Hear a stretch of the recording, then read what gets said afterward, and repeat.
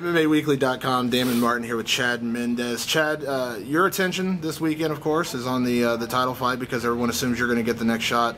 Jose Aldo, Kenny Florian. I know you said before you picked Jose Aldo for a long time. What is it about his style that you think matches him up so well with Kenny Florian? I think both guys are great at the same things. I mean, both are good stand-up fighters, very technical. I just think Aldo is a lot more devastating, a lot more athletic, more explosive, and I think that's going to catch Florian off guard and probably put him down. But, like I said, I think both guys are just good at the same thing. Neither of them are really grapplers, although, I mean, there's some belts right there with jiu-jitsu belts involved, but neither of them really use it a whole lot. Florian will more, I think, but I think this is going to be a stand-up battle, but I think Aldo's going to come away with it. There was a lot of talk, obviously, when you took your fight in August. People thought you were going to fight Aldo back then. He wasn't ready. Florian got the shot, and now it seems like, am I wrong in thinking there's a little bit of bad blood between you and Kenny Florian? It seems like in interviews a little bit, it gets a little bit choppy here and there. I mean, do you feel there's a little animosity with you and Kenny? Honestly, I don't even know the guy. I don't think it's anything personal. I believe that was my title shot, but and I've said it before in interviews, everything happens for a reason, so it wasn't my time, and it's just turn to get in there and try and figure out the champ, and we'll see if he does it. But I was a little upset at first, but it's all part of the sport. I mean, I basically got to just go with the flow and just keep training and doing everything that I'm doing and keep winning, and it's going to be my belt sooner or later. What does it mean? I talked to Jose yesterday, and he told me he thought you deserved the shot, and he said that you've done a lot in the featherweight division, and nothing against Kenny, but just he felt like you were the guy.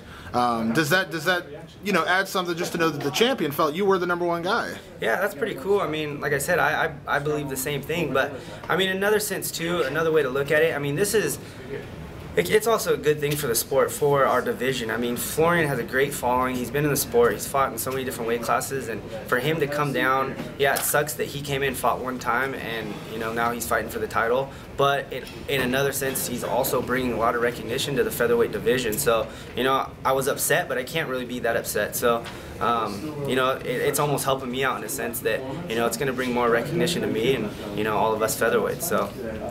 Now switching gears a little bit, we know the waiting game of MMA and title shots. You took the fight in August because you didn't want to be out. You'd fought in February, and you didn't want to sit out for 10, so however many months. We didn't know when Aldo was coming back at that point. We know you're the #1 contender. I know Dana hasn't flat out said you're getting the next title shot, but everyone kind of assumes you will. Yeah. Are you willing to wait? I mean, are you going to see what happens Saturday night as if it's a 5-round grind? I mean, what's going to make your ultimate decision of sitting out and waiting or staying active?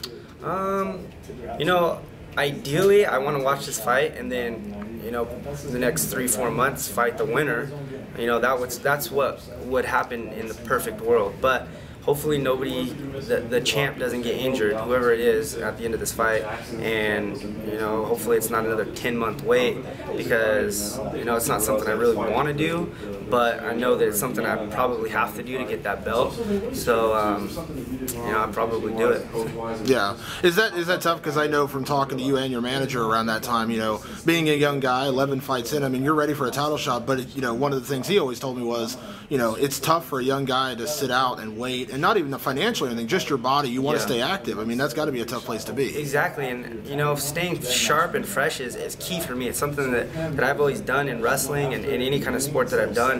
It's like just getting that memory of your body movements and being in shapes, keeping the cardio there for both lungs and muscle, and it's all something that you get by staying in that gym and going through a camp, competing, coming off resting for a little bit and then getting right back in it. That's something I've done almost my whole career, and it's been working for me and I like it. So I don't ideally want to wait, but like I said before, I mean, if it's something I have to do, then I'm going to do it to get that belt. Yeah, absolutely. Now, switching gears here before I get you out of here, a couple years ago, you were the young guy at Team Alpha Male. You came up with Uriah Faber, Joseph Benavidez. Now you're the guy. But I want to talk about two guys in your camp: T.J. Dillashaw, who's on the Ultimate Fighter this season, and a guy I'm real familiar with, Lance Palmer, who just had his second professional fight. Is it kind of fun to see guys like that doing what you did just a couple years ago, making that fast rise up? And I look at those two guys in particular as maybe the next stars out of Team Alpha Male. Yeah, definitely. It's super cool. I mean, I remember still still walking into the gym for the first time, and it's just crazy how fast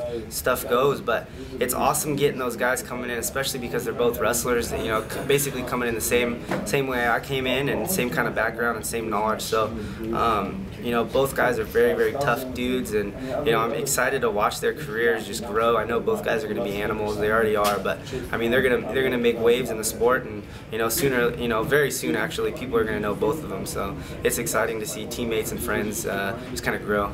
Yeah. Last question. Saturday night, you're going to be front row and center for the fight. I know you said it's going to be Jose Aldo. How hard is it going to be for you not to want to just jump out of your seat and you know, this is your weight class. Obviously, this is, you know, possibly your title shot. Is it going to be? Are you going to be the guy jumping up and down in your seat and ready to jump in the octagon right after it's over? I probably won't be wanting to jump in, but I'm definitely going to be watching very, very close. I mean, I'm going to be studying this fight. I'm going to watch this fight a lot probably, and you know, definitely be studying and watching it.